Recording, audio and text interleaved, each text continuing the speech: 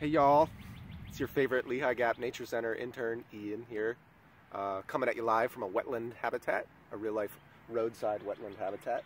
You can see there's a car, and there's some wet ground. There's a stream over there and over there.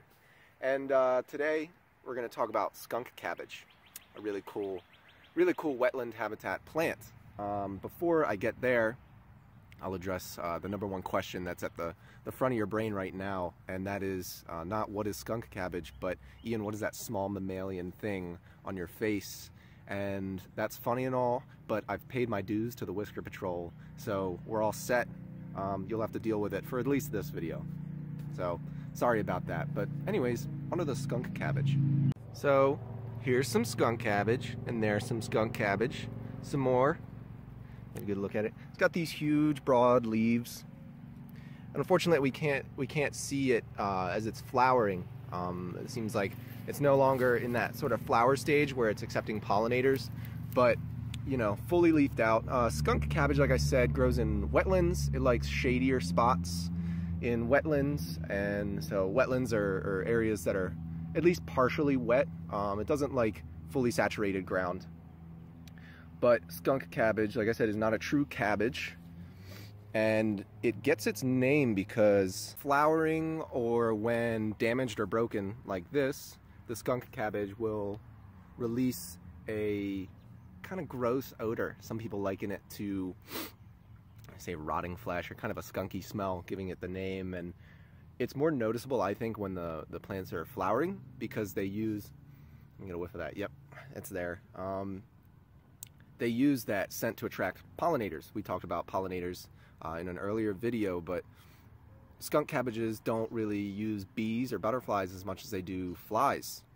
So I'll ask you, why would they want to use the smell of rotting flesh to attract flies? Well, that's what flies like to hang out at, right? So the flies will go from plant to plant to plant, flower to flower, thinking that they're finding dead bodies, but they'll only be finding more and more skunk cabbages. The skunk cabbages have yet again tricked them, and this is what we might call adaptation, right? So, I'll show you some more, some water, some muck on the boots. So here's where skunk cabbage likes to grow. Your next question is probably, Ian, since it smells so great, we can eat it, right? Well, actually, no. Very few animals can eat skunk cabbage. There's one part of the plant that we can eat, and that's the roots, and I'm pretty sure you have to cook it first. But as far as I know, only snapping turtles, some kind of turtles, and bears can eat the leaves of the skunk cabbage, despite how appetizing they do look. Would make a great addition to the salad. Oh, I don't know if you noticed, but there's not a whole lot of other foliage out right now. We've got some small grasses hanging around, and some leaves coming out from some different shrubs. Not a whole lot of trees putting out leaves quite yet, and even these sensitive ferns here, these are still from last season, so they still haven't even had a chance to grow. But skunk cabbage is one of the earlier showers as far as foliage goes and flowering goes. They have this really neat adaptation where they can produce their own heat. So even when it's still cold out and when there's snow on the ground, they can sort of melt that and get an early jump on the game and establish their presence, and they'll hang around all summer.